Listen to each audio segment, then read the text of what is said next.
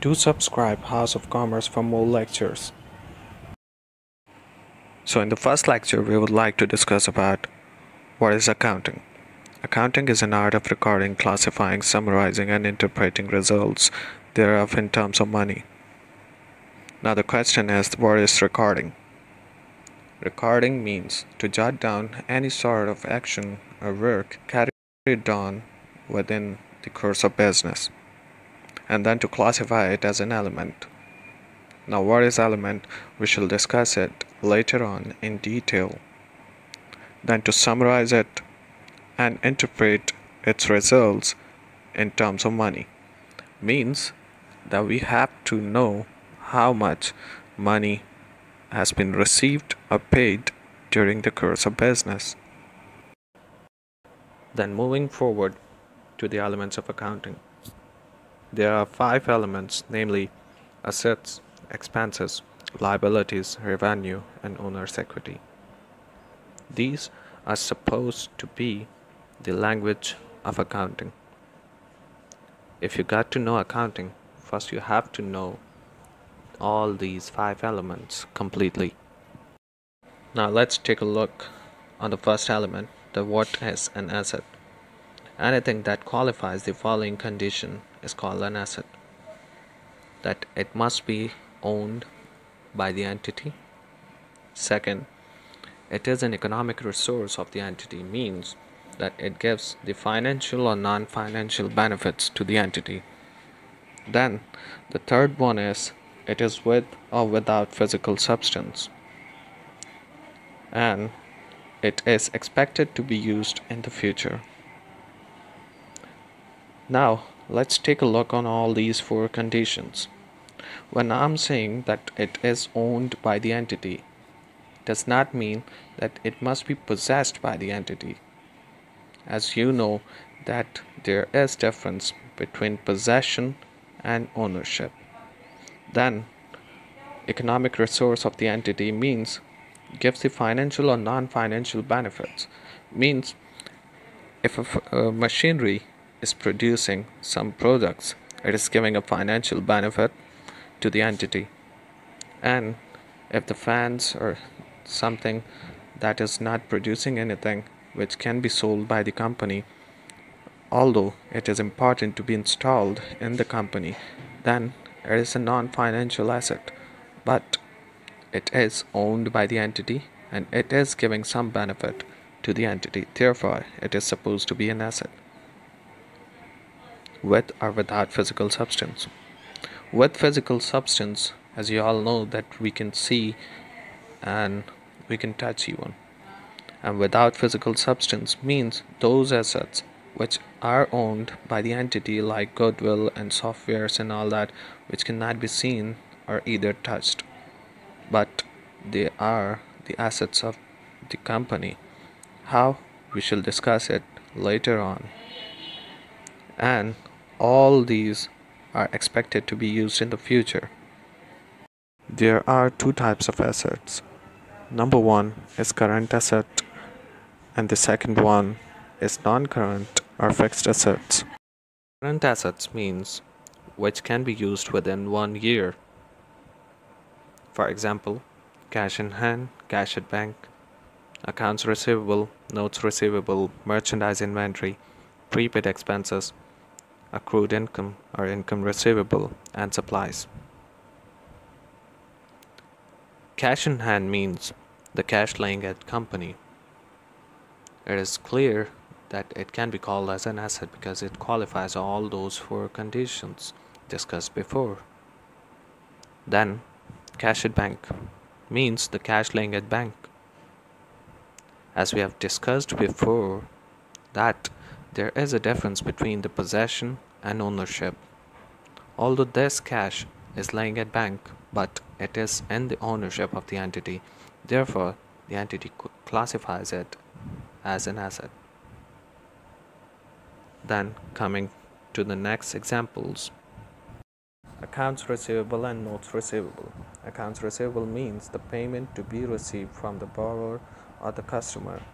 Notes receivable means the payment to be received against a note in writing provided by the borrower or the customer that he or she will make the payment on this and that date to the company, and the payment is collected accordingly on the date specified in the note. So this is also an asset because although this money has not been received yet, but it is owned by the company. Merchandise inventory means anything which the entity carries the main business of is called the merchandise inventory of the entity. According to International Accounting Standard 2, in case of retailer, assets held for sale; in case of manufacturer, raw material, work in process, and finished goods. All are inventory. Now let's take a look at both of the cases. As you all know that in retailing business, the retailer deals in the products produced by any other manufacturer. Therefore, anything which are intended to be sold and which are purchased to be sold, all are merchandise inventory for the retailer. And in case of manufacturer, as manufacturer produces its own goods and sell it out. Therefore, all the goods which are to be produced means raw material, which are in the process of production means work in process, and which are ready goods means finished goods and are to be sold out.